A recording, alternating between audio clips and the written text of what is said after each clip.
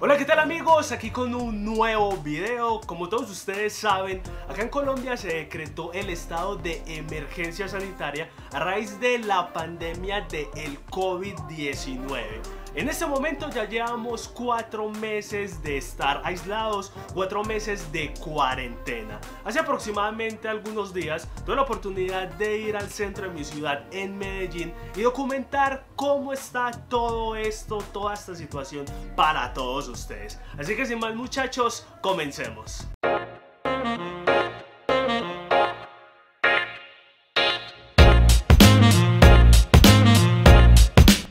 Una de las cosas a las cuales me llamó más la atención es que en muchas de las calles del centro de la ciudad de Medellín es impresionante la cantidad de personas que podemos encontrar por ahí.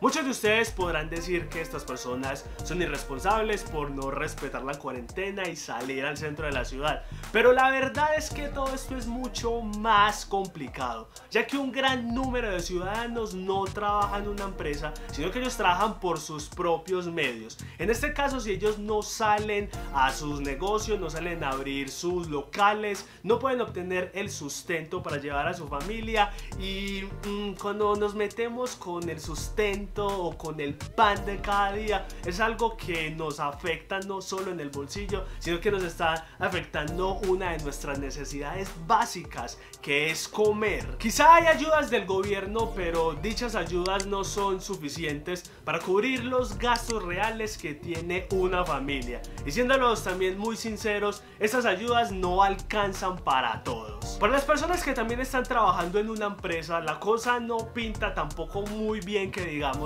ya que a muchos de ellos se les ha visto reducido su sueldo hasta en un 50%. Inclusive a algunas personas se les ha visto reducido mucho más. De verdad, todos la hemos estado pasando mal en esta cuarentena. Otra de las cosas que se puede notar son los estragos que ha dejado la economía, ya que los pasajes comerciales están totalmente desiertos. Muchos de los locales también han cerrado a falta de ventas porque se han ido a la quiebra. Y muchos de los locales que todavía están abiertos se han visto en serios problemas, ya que las ventas son muy bajas o están yéndose directamente a la quiebra. Ya pasando al tema del transporte, aunque mi desplazamiento lo hice en el transporte público, debo decir que dependiendo de la ruta de bus que nosotros cogemos, hay ciertos protocolos que se están aplicando en una y unos protocolos que se están aplicando en otra. En algunos buses, dependiendo de su capacidad, hay cierto número de personas que ellos están dejando montar.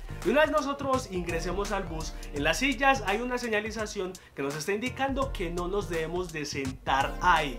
Todo esto se está haciendo con el fin de mantener esa distancia preventiva que los entes de salud nos están diciendo que debemos de tener.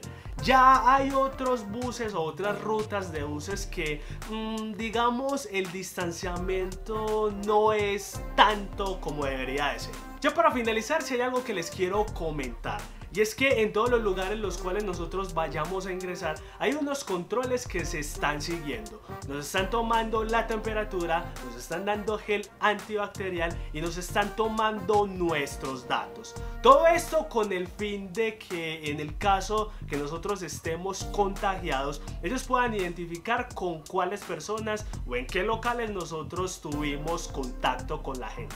Muy bien muchachos, con eso vamos a concluir nuestro video del día de hoy. Esperamos de que les haya gustado, de que les haya servido. En caso tal de que tengan que salir al centro de la ciudad, no se olviden de llevar el cubrebocas, de llevar su gel antibacterial y de adoptar todas las medidas que nuestras entidades de salud nos están dando. Sé que son momentos difíciles muchachos, pero con la ayuda de Dios y teniendo la esperanza puesta en Dios vamos a salir de esto muchachos. Así que sin más muchachos, nos despedimos. No se olviden de suscribirse a este canal, de seguirnos en nuestras páginas de Facebook y también de Instagram. Nos vemos en un próximo video. Bye.